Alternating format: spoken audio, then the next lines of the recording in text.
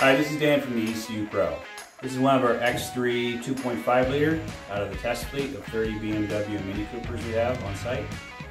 When you send in your parts, you're going to need to send in your DME, which is MS45, and your EWS, and a key, just the key, the mechanical part, not the coil, just the key. Once it's sent in, we can test it live in a car. We install it, start it, run it.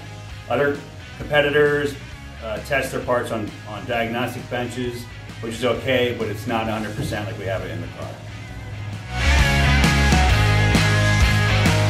Remove the DME. First, take the key out of the ignition. Come in the engine bay. You will find a black cover on top of this. We removed ours. It's easy to remove. You'll get in here and you will find the computer with the black plugs. We don't want the one with the blue one, that's a transmission. We want the one with the black plugs.